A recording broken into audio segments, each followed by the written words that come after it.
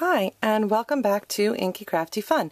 In my last video I showed you how to use this magnetic platform to keep your framelits from moving around, and what I'm going to show you today is how to use that platform to deboss your framelit pieces. So I've already cut this piece out with the larger framelit, and I'm going to put it right down there on my magnetic platform. Now I've got the next size down framelit, and instead of, you can see the little ridge here, this is the cutting edge. I'm not going to put the cutting edge down because that's going to cut through my framelit.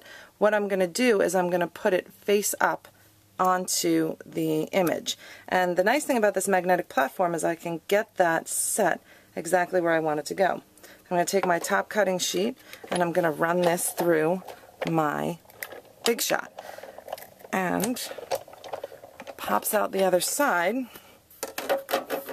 You're going to see that I've gotten, it's a little bit hard to see on this one because it's textured, but I have gotten a nice indent into the frame. So you'll see this better on a plain piece of cardstock. And hold on, I can show you that on a plain piece over here. So let's grab a plain scrap piece of cardstock here just to show you what I'm talking about.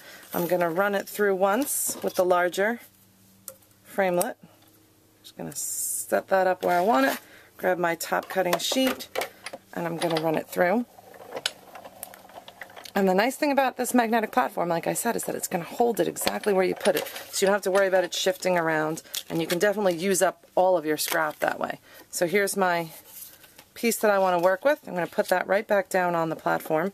I'm going to take this guy and put him down and arrange it just where I want it, and it's going to create a frame inside that shape.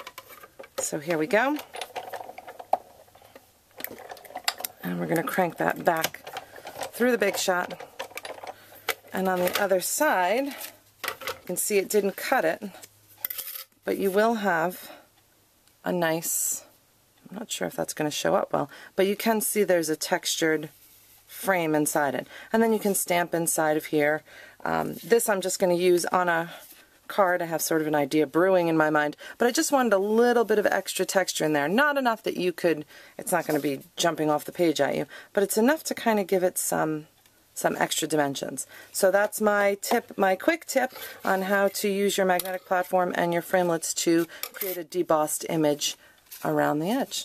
So I hope you enjoyed that. If you have any questions or comments, please leave them below, or you can always come over to my blog at www.inkycraftyfun.com. I've got a lot more great card ideas over there, and hope to see you soon. Thanks. Bye.